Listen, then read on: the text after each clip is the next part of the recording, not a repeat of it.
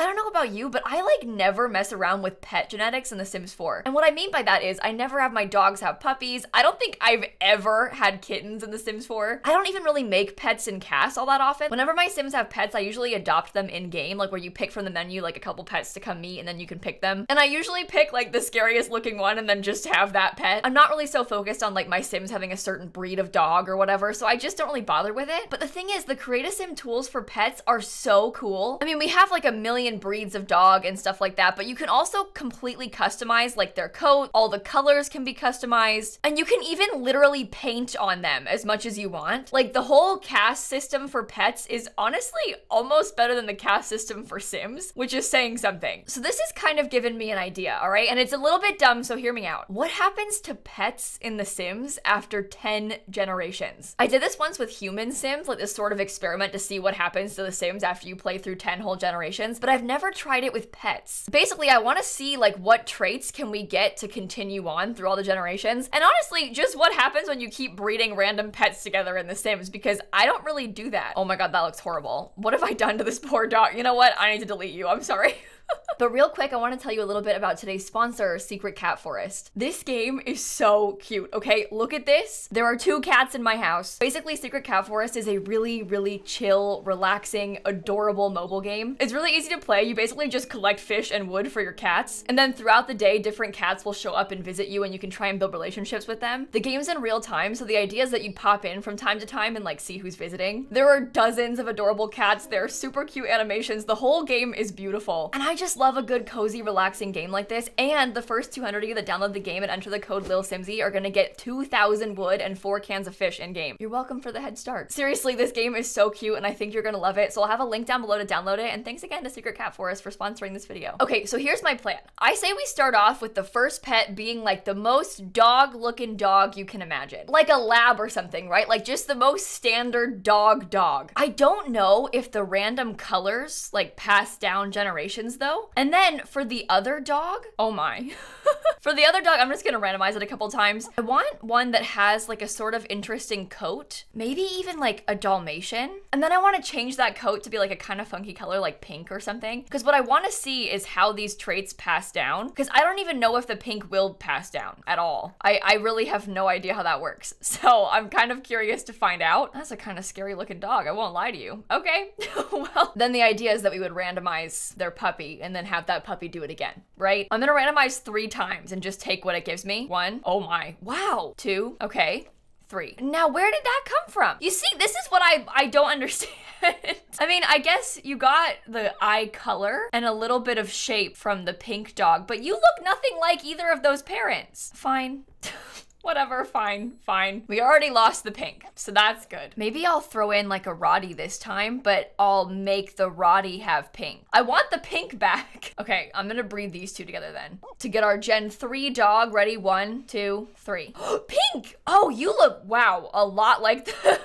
See, it's so different. This is the thing. The genetics make no sense. When you have like a litter of puppies in The Sims, you'll get 3 dogs that look like that different from each other. Okay, so here was the next parent, and then here is the next baby. It looks a lot like the Roddy, but it has kind of a thinner face. I'm just gonna get a random dog this time. I'm not gonna like pick it. I'll just take what it gives me. So we'll have this one, and I'll have them have babies and see what happens. Oh my god, there's so many random dogs. The puppies are so cute. Okay, we randomized 3 times. Ready? 1. That looks the same. You see, that's like identical to the parent. Are you kidding? 1, 2. Ooh, that one's interesting. And 3, the dog we get is, oh.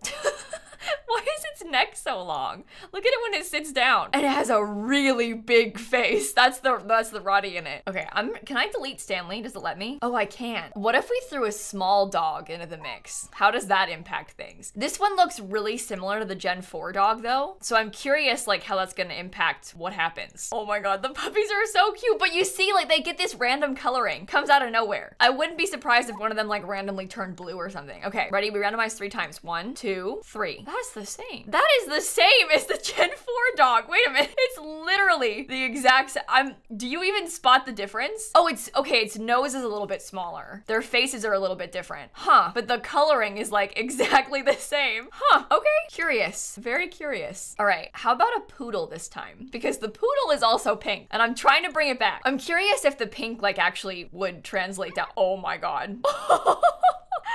Oh Sorry, please don't give me anything like that. I was gonna say, I'm curious if the pink would actually like go down through the generations, but we'll see. Ready? We randomize 3 times. 1, 2, and our final dog is 3. Pink. I actually really like you. This one's cool. I'm glad we got the pink back. And you know what? This one kind of looks like the original sim. Not that much, but like kind of shape-wise a little. I was hoping we could get some poodle in us, but that's all right. I'll get over it. What is that? That was kind of scary. Should I just breed with this one? It's like a husky mix or something, but it's not a breed, it's a mixed breed. Oh, the puppies are so cute. I could cry. All right. Let's breed with Gen 6. Let's see what we got. All right, 1. That looks the same. 2. Oh, that one's cute. And 3. That's like the same thing, but smaller. I really like this one, actually. That is a really cute dog. No offense, but you're a lot cuter than your parent was. All right, my household is getting kind of full, so I'm gonna save these. Oh, wow. That is quite the family. I'm gonna just save these to my library so I don't lose them, and then I'm gonna delete a couple. I might delete a couple of the like middle ones, because I want to compare like the original generations to the later ones. Ooh, what are you? Let's do a small dog again. What if we got like one of these? Because that one has a really, really distinct face shape. I'm curious how that would breed into my family. Oh my God. I know I keep saying it, but the puppies are so cute. See, this doesn't look anything like either of them. Genetics are so weird in this game. Look at how small its little head is. What the heck? Okay, well, let's just keep randomizing. 1, still tiny head. 2, 3. You're the same. You're literally the same as the other parent. How? It's like the bull terrier wasn't even involved. Here's the Gen 7 dog. Here's the Gen 8 dog. Obviously, like, they have a different fur and everything, but they're so similar. Oh my gosh. Okay. What is that? Oh, okay. This is what I was hoping I would get. It's dogs like this. Maybe I'll breed this one with my dog. The cast is lagging. It's scary. Uh-oh, uh-oh. Oh, look at that one. Why can't I get stuff like that? Oh my God. That's how it looks when it's older. That's how that puppy looks older. Yeesh. Okay, let's randomize. 1, I don't want something like that. Give me something funner. 2, better. And 3, what do we got? Give me the fun stuff. I'm trying to get the fun traits. All 3 of these dogs look the same. That's the Gen 9 dog. Okay, this is our last shot. I might pick something like this Australian Shepherd, or maybe the Corgi. Here's what I want. I like the spots. I want like some more color in the fur. What if we did something like this? What if we use this one as the final partner? It won't make a difference. I mean, the dog's not gonna look like this. Why is it lagging so much? Oh! Look at it, it's a puppy. Okay, come on. This is the 10th generation. Give me something I can work with. 1, 2. Oh, all right. And 3. You know what? That's different. I really appreciate that. That is what happens to pets after 10 generations. Oh my God. The way we got like 3 of the same dog in a row as well. So weird. I mean, this one is so similar to the Gen 8 one. It's just like a really slight variation in their head shape and their nose, I guess. Their eyes are different too. But then you come back to number 10 and it looks like this compared to the number 1 dog, the dog who looks like that. Can you believe this one is descended from this lab? Okay, I realize this experiment is dumb and makes absolutely no sense. I'm just really curious about this kind of thing. The same kind of goes for the Sims, like the human Sims. It doesn't really like blend their genetics together. You won't get like a mix per se. A lot of times what you'll get is like, oh, mom's fur color, but dad's nose shape. And it just puts like a mishmash together. So for example, with this one, I honestly don't know where the head shape came from. But we got like this weird head shape, but like the wacky coat and then the smoother fur texture that this one has, you know, and then it kind of just mixes them together. And then honestly, probably just mixes some random. I mean, it looks like I've got a rat tail, literally like a rat's tail. This is not a dog. It looks like a rat. And I say that with love. This is not normal. You know, I'd put a picture of a rat on the screen, but I don't know if I should do that because it's kind of gross. Just take my word for it, okay? This looks like a rat. Oh no, wait, this is fine. Hang on, look. Rat. I'm telling you, it is the exact same thing. I feel like we'd probably have a similar result if we did it with cats. I did it with dogs first because I thought it would be more interesting to have like the more variation in size because obviously all the cats are pretty much the same size. They do have way different fur though, but the cats are all small, whereas the dogs can be like, you know, giant or little tiny weenie dog. So, ew.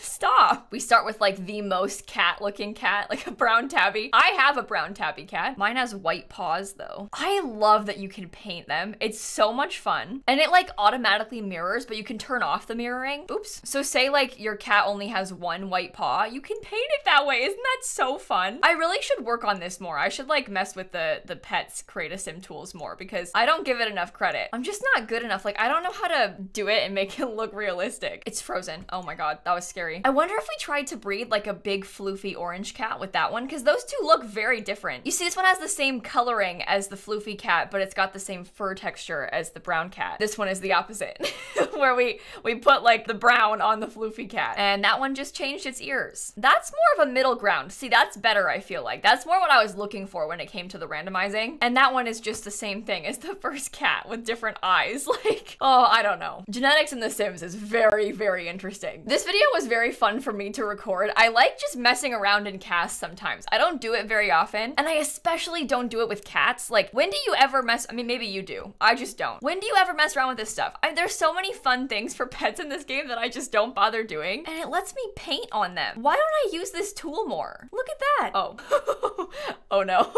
Anyway, with that being said, I'm probably gonna go. Make sure you check out the one that I did about human Sims and like their genetics. I can link that for you. If you want to download Secret Cat Forest, I've got a link down below, and the first 200 people to download the game and use the code lilsimsie will get a bunch of resources in game. All right, that's all I got for you today. Thank you for watching, and I'll catch you all tomorrow. I am just gonna sit here and keep painting this cat, by the way. This is kind of fun.